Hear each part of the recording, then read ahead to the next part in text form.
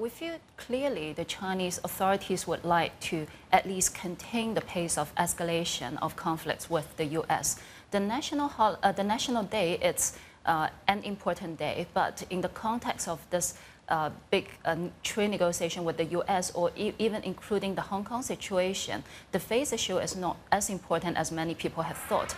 I think a very important piece is the interview by the Global Times chief editor yesterday that talking about phase is important, but like on the back of more critical issues, phase is not as important as people might thought. So at this stage, we feel that China do want to diffuse some of the tension, both with the U.S. and obviously would like to calm down the situation in Hong Kong as well. But there are there would indeed be quite limited issues that China can do on its own without the collaboration from the other parties.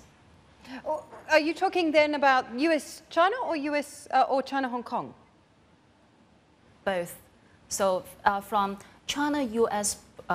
perspective, I think China has tried to calm down the situation by signaling that they're not going to come up with immediate further retaliation on the back of the claimed additional 5% tariff on all Chinese exports to the U.S. And in the Hong Kong situation, at this stage, we still feel that China would like Hong Kong to resolve the issue locally.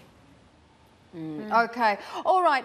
When it comes to just breaking those two issues up, because of course they're both quite big issues, Becky, when we look at Hong Kong and the social unrest there, what sort of impact do you think that this is going to have on economic growth going forward, and how much patience does China have, given, you know, we saw routine movements in the military yesterday, which Xinhua was reporting anyway as routine movements. They were movements nonetheless, and I'm sure there was a message in there somewhere.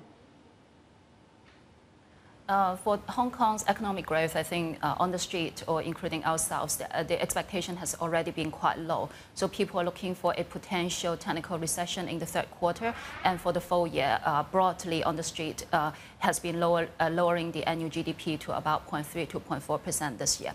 So we do expect more challenge ahead, and especially Hong Kong is such an open economy. Even without the local social events, by the China-U.S. trade tension alone, that's going to trim quite a lot of growth from Hong Kong by itself. And with regards to China's reaction in the recent days, we feel that a continuing of signaling that China is able to intervene if they really want to.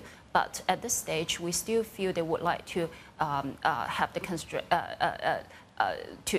still want Hong Kong to resolve the issue by itself, especially if we look at one of the consequences when China was labeled by the as a currency manipulator by the U.S., we saw that actually why the situation is so low is because some of the sanctions had been put on since 1989 and has not been removed. So definitely China do not want to test that again unless they have to. Hi, I'm Emily Tan, and thanks for watching CNBC. You can check out more of our videos by clicking on the boxes on the screen, and don't forget to subscribe to the channel for more. Thanks for watching.